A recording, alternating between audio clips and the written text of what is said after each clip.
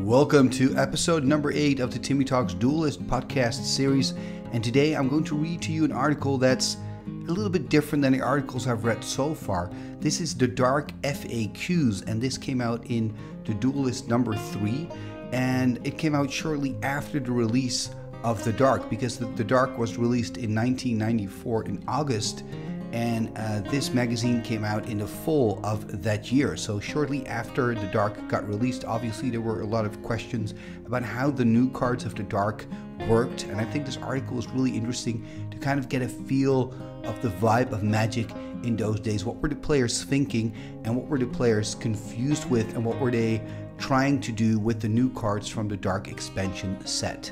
So let's give it a read, shall we?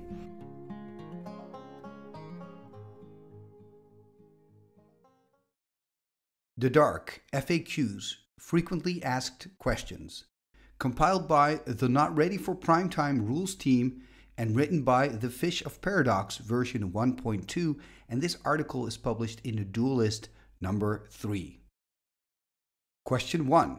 If I play Ashes to Ashes or Dust to Dust, can I choose to target only one creature or artifact?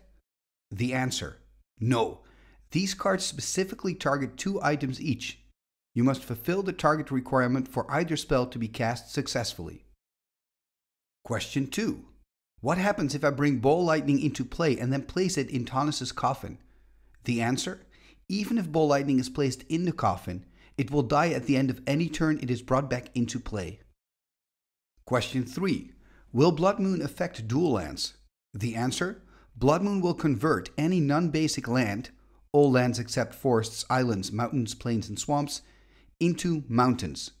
Dual lands are not considered basic lands, so they will be converted. Question 4. If I use the Book of Raz a number of times in a turn, could it go below 0 life points? The answer: no. The terms pay 2 life and lose 2 life indicate the same thing. As a general rule, you cannot pay or lose life points that you do not have. Question 5. Is the carnivorous plant a wall? The answer: yes, the carnivorous plant is a wall. Although wall isn't part of the name, the phrase summon wall is on the card. Now, I would just like to break in here to add a little context. Obviously, all these questions are from back in the day when these cards are completely new to the players. But this wall question is very interesting because up until carnivorous plant, all the walls had the word wall in their name. Think about it. Wall of Swords, Wall of Water, Wall of Shadows, Wall of Dust. So everything had the word wall in it. And this was the first wall that did not. So even though you can see it's a summon wall, people were used to seeing that wall in the title of the card itself. Carnivorous plant did not. So some people actually played it as a creature until they find out that, hey, it's actually a wall and it cannot attack. Okay, that's all for me breaking in. Let's continue with question 6. Question 6. Do counters stay on the City of Shadows when I tap it for mana, or are they removed? The answer: the counters stay on the card. They are not removed when you tap it for mana. Question 7. My opponent just played Cleansing, and I have a land with Consecrated Land on it. What happens? The answer: the Consecrated Land will protect the target land from the effects of Cleansing. No life cost needs to be paid to protect this land. Question 8. My opponent just hit me with a 10-point fireball. I have 2 Dark Spheres in play, and I sacrifice them both. Do I take any damage? The answer: damage prevention is resolved just like most everything else, sequentially. The first Dark Sphere sacrificed will prevent half of the 10 points of damage, rounded down. This leaves 5 points of damage unaccounted for. Next, the second Dark Sphere is sacrificed, preventing 2 points of damage, 2.5 rounded down. As a result, you will take 3 points of damage. Question 9. What happens if I pump more than 1 blue mana into Deepwater? Also, what happens if I have Mana Flare in play? Answer: first of all, no matter how much mana you put into Deepwater, your land will produce 1 blue mana instead of the regular mana it would produce. The same thing applies to multiple Deepwaters. Only one will affect the land. Second, Mana Flare. When used in conjunction with Deepwater, it will generate an additional blue mana on top of the one generated by Deepwater. Question 10. The activation cost of either of the Dead's ability is 0. Does this mean that I can completely clean out my opponent's graveyard of creatures in one turn? The answer? No. Bear in mind that the Eater of the Dead untaps when it eats a creature in the graveyard. It cannot use this ability if it is already untapped. Question 11. When exactly do I get the +2/+0 from the giant shark? The answer? The bonus takes effect only when the blocking creatures have been declared. Question 12. Can I avoid the sacrifice cost of untapping the Leviathan by playing a Twiddle? Answer: yes. Twiddle and similar untapping effects will allow you to untap the Leviathan for free. Question 13. Will Consecrated Land protect me from the effects of Mana Vortex? The answer? Consecrated Land protects your land from being destroyed. Mana Vortex requires that the land is sacrificed. A sacrifice is defined as a cost that cannot be prevented. Consecrated Land, therefore, will not protect the land from the Mana Vortex. Question 14. If I play Martyr's Cry, do the white creatures in the graveyard, the library, and the hand come out of play as well? The answer? No. Creatures in these areas are not considered in play. Only white creatures that are in the playing area will be removed from the game. Question 15. My opponent has attacked me with a Serra Angel. Can I use the Maze of If to stop her from attacking?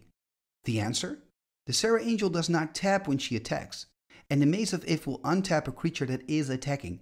The Maze of If, therefore, cannot prevent the Serra Angel from attacking, because it cannot make the Serra Angel untap. Okay, I'm just going to break in again. This is wild to me, reading this answer, absolutely wild. So it means that back in the day, you couldn't use your maze against an attacking Serra Angel because it didn't tap. I mean, that's just amazing. That means that all the creatures in old school, they're not that many, but the ones that don't have to tap when they attack, and they call it vigilance these days, that you can stop them with a Maze of If. That's some really cool interaction. Obviously, these days, you can. And in general, this is a nice reminder to all of us to check the current rules and the current Oracle text on cards, because that makes a big difference. Okay, I just wanted to share that with you before we moved on, but now we're ready. Let's continue with question 16. Question 16. If my opponent casts a Mind Twist on me, can I use the Reflecting Mirror to redirect the spell? The answer? Yes. Mind Twist has a specific target, therefore it may be reflected. Question 17. I have a Preacher and a Safe Haven in play. I use the Preacher to gain control of my opponent's creatures one at a time. Then I put them in my Safe Haven. What happens when I sacrifice the Safe Haven? The answer? The creatures that are in the Safe Haven will come back into play on the side of the player who summoned them. The Preacher's effects are dependent upon it being tapped to control a creature, so the Preacher could gain control of one of them, but not all of them. Question 18. I have some creatures in my Safe Haven. What happens if my opponent plays a Phantasmal Terrain on it? Answer. The creatures stay in the Safe Haven, while the Safe Haven is behaving like some other basic land type. They cannot come back into play as long as the Safe Haven is something else.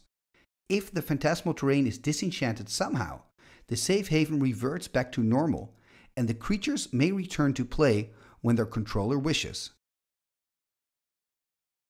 Question 19. It's the same scenario as in question 18, but a single is played on my Safe Haven. What happens then? The answer? The Safe Haven is destroyed, obviously. All the creatures that were in the Safe Haven are still removed from the game, this time permanently.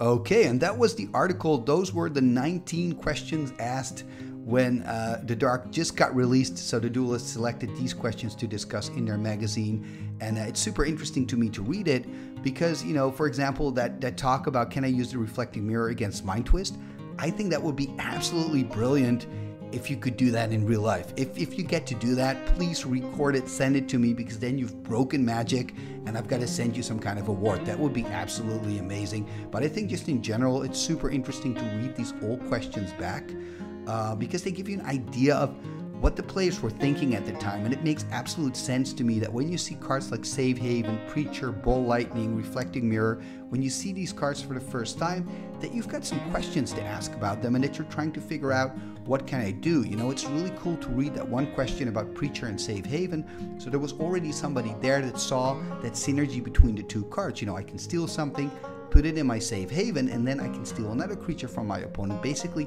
wiping the board of your opponent. I also really love the questions about Phantasmal Terrain. That is just really funny to me, as that card sees very little play currently in Old School. Maybe it should see some more play, because it's pretty cool to use your Phantasmal Terrain and transform a land. That's just a really cool magic, in my opinion. Anyway, this is the episode of today of the Duelist podcast. This is already episode number 8. It's been a joy for me to read this article to you. I hope you've enjoyed it as well. If you did, please leave a like to show your appreciation. For now, thank you very much for watching, or listening, I should say, because this is a podcast. And now we are continuing with the end scroll.